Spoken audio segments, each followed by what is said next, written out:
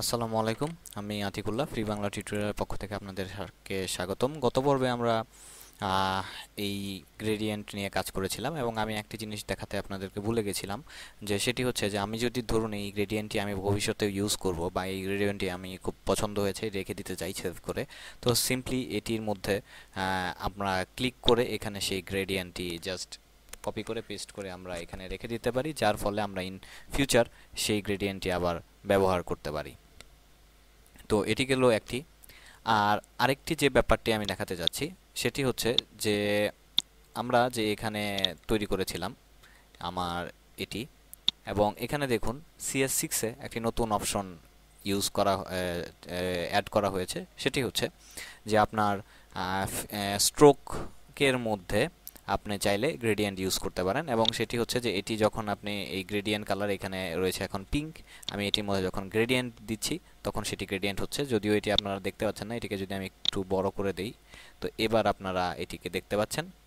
এবং স্বভাবতই আমার সেই গ্রেডিয়েন্টের মেনুতে যদি আমরা যাই তো তাহলে এখানে সেই আবার আমার নর্মাল গ্রেডিয়েন্টের জন্য যে যে অপশনগুলো সেই অপশনগুলো রয়েছে, আমি আবার ঠিক ওইগুলো চেঞ্জ করতে পারবো আমার ইচ্ছা মতো।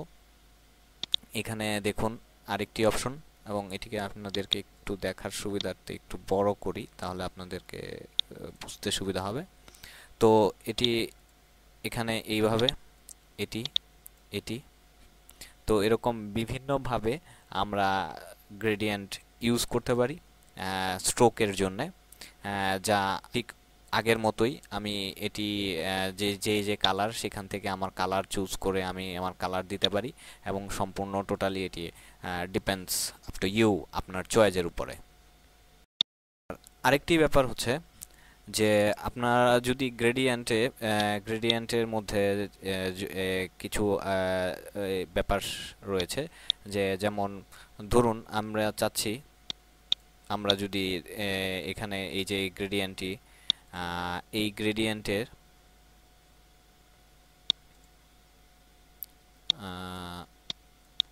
এই গ্রেডিয়েন্টটির হাইড অপশন, এবং আরেকটি যেটি রয়েছে সেটি যেটি আমি দেখাতে চাচ্ছিলাম সেটি হচ্ছে যে আমাদের সোয়াচ লাইব্রেরির মধ্যে যদি আমরা যাই সেখানে দেখবেন যে গ্রেডিয়েন্ট, এখানে অনেকগুলো গ্রেডিয়েন্ট রয়েছে। সেই গ্রেডিয়েন্ট থেকে আমরা গ্রেডিয়েন্ট কালার চুজ করতে পারি যদি আমরা চাই, এবং এছাড়াও আপনারা যদি আরও কোনো কিছু এখান থেকে নিয়ে ইউজ করতে পারেন আপনাদের সেই গ্রেডিয়েন্ট কালারের জন্য।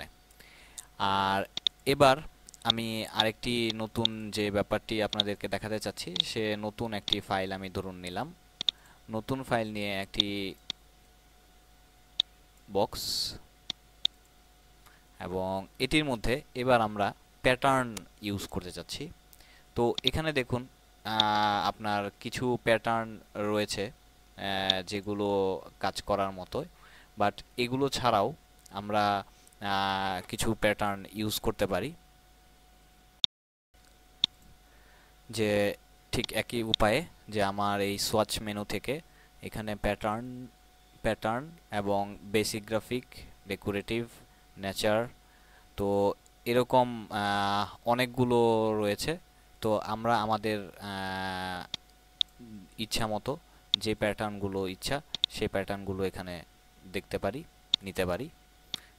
টোটালি আপনার উপর সেটি নির্ভর করে। এবং এখানে দেখুন আমরা এই প্যাটার্নটি যখন নিলাম, এবং এই প্যাটার্নটি নেওয়ার পর আমরা যদি চাই যে এই প্যাটার্নটির উপর ডবল ক্লিক করে আমরা এখান থেকে আমার প্যাটার্নের ডিজাইন,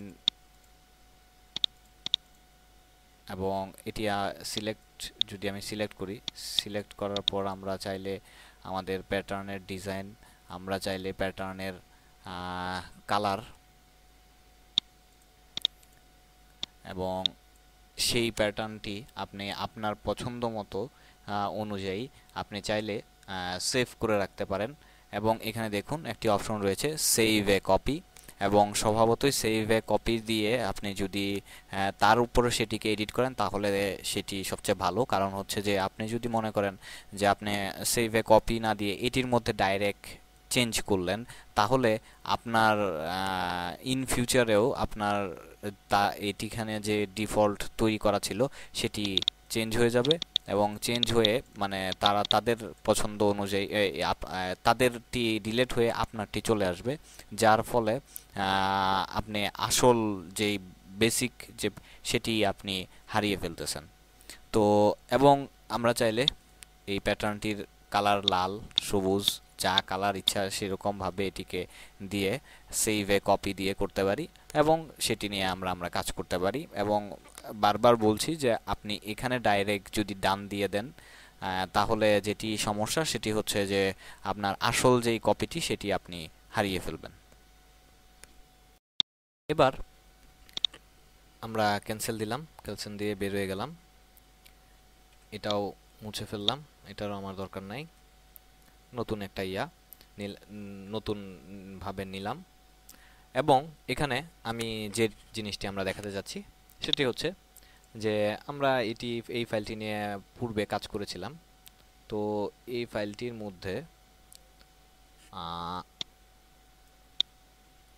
এটিকে আমি সিম্পলি কপি করলাম এবং এটি এখানে পেস্ট করলাম, একটু বড় করলাম। আচ্ছা, তো এটিকে আমি এখানে পেস্ট করলাম, অবজেক্ট প্যাটার্ন মেক, এবং এখানে সে দেখাচ্ছে যে দি new pattern has been added to your swatch panel, এবং any change while made any pattern editing you will be applied to B exit. ওকে, এবং এখানে সে আমাকে বলছে যে আমার এই যে দেখুন এখন সোয়াচ প্যানেলে এখানে আমার নতুন প্যাটার্ন অ্যাড হয়েছে। নতুন প্যাটার্নের নাম আমি দিলাম STAR স্টার টেস্ট, এবং এখানে আমি সেই নতুন প্যাটার্নটি আমার অ্যাড হয়েছে। এটি আমি কিভাবে করব মানে রাখবো সেই ডিজাইনটি এখানে শো করছে। তো আমি এটিকে এইভাবে দিলাম। এটা হচ্ছে যে আমার কোনভাবে এটিকে সাজাবেন সেটি। এরপর এখানে উইথ হাইট আপনি লক করে উইথ হাইট দিতে পারেন, লক ছাড়া আপনার ইচ্ছা মতো উইথ হাইট দিতে পারেন। এটা হচ্ছে সাইজ টাইল টু আর্ট, যে আপনি কি পরিমাণ সাইজ দিচ্ছেন সেটি। তারপর হচ্ছে মুভ টাইল উইথ, যে এটি ধরুন আপনি যদি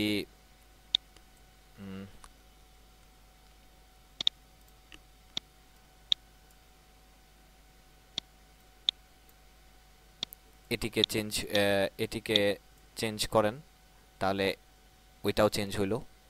আর এটি উঠায়া দিয়া এবার যদি এটিকে চেঞ্জ করেন তাহলে ওই জায়গায় এই যে জায়গাগুলোর মধ্যে রেখে সেই জিনিসগুলো চেঞ্জ করার জন্য আমরা সাধারণত এটি ইউজ করে থাকি। আচ্ছা, এটা গেল। তারপর ওভারল্যাপ হরিজন্টালি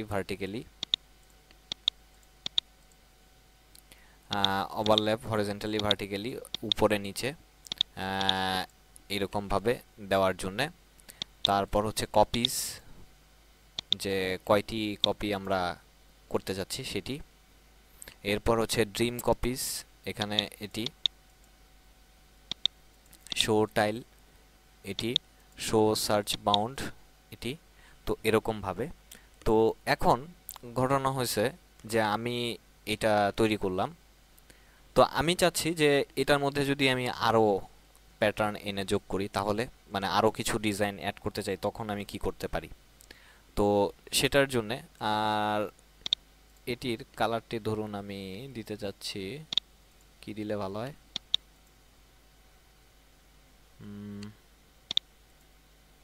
ওকে এটা দিলাম।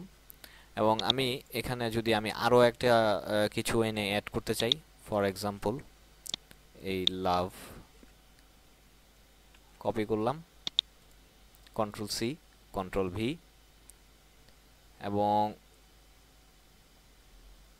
এই লাভটাকে এখানে আমি আরো ছোট করলাম।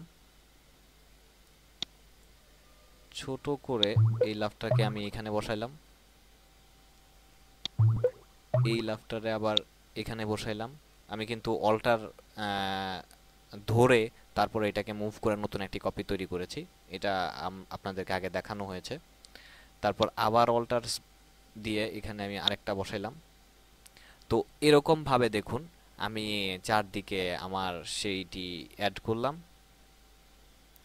এবং এবার আমি যদি আমার ডান, এবং সে বলছে যে আমি এটিকে অ্যাক্টিভ করলাম, এবং দেখুন আমার কিন্তু ওই যা নিয়ে আসছিলাম ওই সব চলে গেছে। তো কই গেল, কি করলাম আমি তো এতক্ষণ?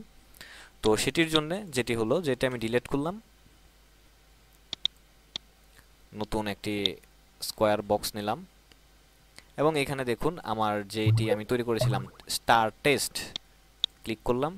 দেখুন আমার সেই নতুন একটি প্যাটার্ন আমার এখানে চলে আসছে। তো বন্ধুরা, অ্যাকচুয়ালি এইভাবে আমরা নতুন প্যাটার্ন তৈরি করতে পারি আমাদের নিজেদের ইচ্ছা অনুযায়ী, প্রয়োজন অনুযায়ী, যেরকম আমাদের দরকার সেই অনুযায়ী। তো এতে আমাদের নতুন কাস্টম প্যাটার্ন তৈরি করার কাজে এইভাবে আমরা কাজ করতে পারি। তো আমি ফিল এবং স্ট্রোক নিয়ে অ্যাকচুয়ালি এই পর্যন্ত চলে এসেছি, এবং এই ফিল এবং স্ট্রোক নিয়ে আমি আর কথা বাড়াতে চাচ্ছি না। পরবর্তী টিউটোরিয়ালে আমরা পাথ সম্বন্ধে আলোচনা করব, যে কিভাবে পাথ নিয়ে কাজ করা যেতে পারে বা কাজ করতে হয় সেই সব ব্যাপার নিয়ে। তো আজকে এই পর্যন্তই। ভালো থাকবেন।